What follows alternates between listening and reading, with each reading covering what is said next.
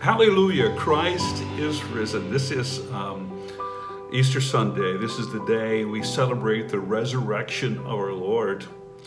It is the most joyful and joyous day on the church calendar because we celebrate the promises of God being fulfilled and the hope of future being made manifest.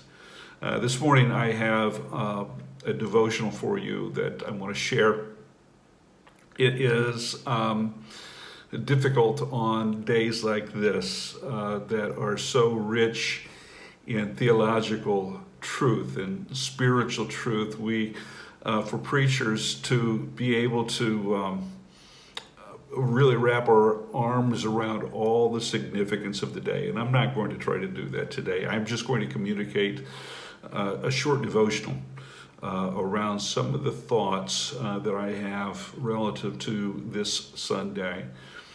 Before I launch into the things that I have to say, I want to pause and pray for our island. This is a really difficult time. We have many people in the hospital suffering from COVID. There are many people vulnerable and sick on the island.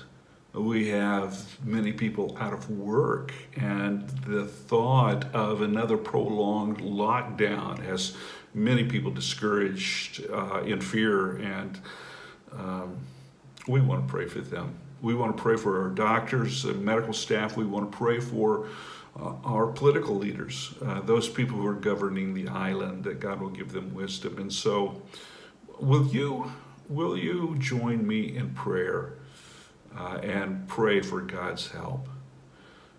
Let's pray.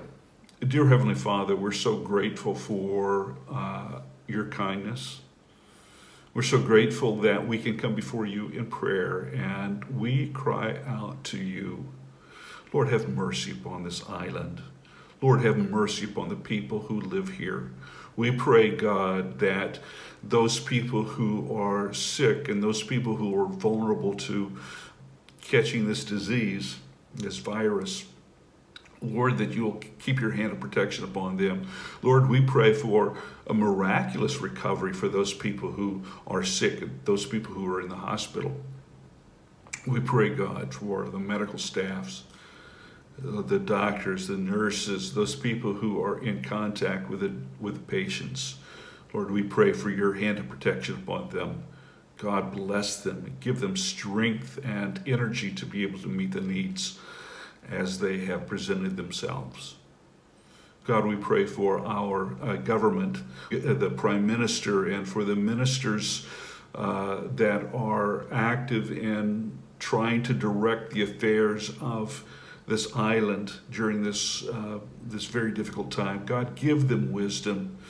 Give them supernatural ability. Give them creative insight into how to not only protect the island, but to be able to foster job creation and that the economy will rise once again. Lord, we pray for those people who are without jobs, those people who were just recovering from last year. God, we pray that you will help them. God, that none will go hungry on this island. Help us, Lord, to be able to rise up to those people who have sufficient, that they will be able to provide for the needs of other people. That, God, no one will go hungry, and that people will be able to stay in their homes, and that there will be a miraculous provision for people. We thank you, God, for this. And Lord, we pray for those people who are discouraged, those people who are afraid. Lord, I pray that you'll give them hope on this most hopeful day. In Jesus' name, amen. We are at the end of Holy Week. It began with last Sunday and the triumphal entry that we celebrated Palm Sunday. And that was a day of celebration. It was a day that we commemorated people shouting, Hosanna, Hosanna. As people were celebrating joyfully, and rightfully so, there was a heaviness, I'm sure, that Jesus was carrying. And as he went into this week, he was probed and questioned by the religious leaders and proved to be without sin or guile. We go into a Maundy, Thursday, and Good Friday, and then ultimately now this Sunday, this day of celebration. So if you've are familiar with the story, or you've reread it, and if you're very sensitive to the emotion of that and the significance of the things that we have been observing, it's an emotional roller coaster. I know that there are some people that I know, friends, who are so sensitive. At the very mention of Jesus' suffering brings tears to their eyes, and I love that about them. I love the fact that the price that Jesus paid was not lost on them. Today we celebrate, we rejoice, we shout hallelujah, Christ is risen. That Christ is no longer in the grave. And we celebrate the future. Good Friday, the cross, the things that Jesus suffered, in one way of thinking, looks backwards. It looks to the sacrifices that were offered up by mankind throughout the millennia. At the creation and the fall of man, there were animals that were sacrificed to provide a covering for the shame of humanity in a very tangible way. There was shedding of blood for the covering, and since then, there has always been required the shedding of blood to cover sins. From creation and from the fall of man to the worship that was commanded by Moses and the offerings of sacrifices, to the temple, the first temple and the second temple periods, and finally even up to the moments before Jesus was crucified. The cross looked back. It was an answer to those things. That was temporary. That was temporary. But there was a final solution in Jesus' provision for the covering of sins. The resurrection looks forward. It looks to our future, the time that we will be with Christ, because Christ was raised from the dead. So we have hope for our own resurrection. The resurrection speaks to our future in eternity, in glory with Him. But it also speaks of our time here on earth. Did you know that there is resurrection power, the same dunamis, the same energy that raised Christ from the dead is flowing inside of you? This is what the scripture says, that the same power that is the Holy Spirit, the same power that raised Christ from the dead is going to quicken you, and it's going to help us in many ways. It's going to help us to live a righteous life, to live a life that pleases God. We are not bound by sin, and the power of addiction can be broken in your life because of that dunamis, that power, the Holy Spirit that is resident within you. I don't know if you can really wrap your mind around that same energy that brought Jesus to life again. That same life-giving energy, that same life-giving person lives inside of you. The Holy Spirit is a token of our inheritance that we have in glory, but he also operates in our life to help us to say no to sin and ungodliness, to uncleanness. And we celebrate that today.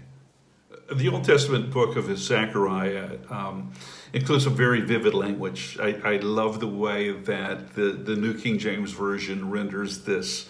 He refers to the captives that were held in captivity as they were being released, they have become prisoners of hope. I love that. Prisoners of hope. It's as if they are bound by, they are captive by, they are possessed by hope. And those people who are prisoners of hope have hope flowing inside of them, and it splashes on everybody. I love that. We are in a time when this highland desperately needs hope. And those of us who are English-speaking expatriates who live here on the island are, in a way, we're insulated from the severity that is happening in the lives of many of the Curaçaoans and Latinos who live here on the island, who have had their income decimated by the virus. And we stand in a unique position to be able to minister hope. I encourage you that if there are opportunities to volunteer, to be involved in things in the community, to be able to help, either working in the hospital if you have professional skills in that way, or if you have other abilities to be able to volunteer in other ventures on the island, I encourage you to be ready to volunteer, to be able to help this island and the people here that we love. And if you have an opportunity to be able to give, there are charities that are worthwhile and that have a level of accountability. I encourage you to look into that, to be able to give, to be able to help people who are on the island.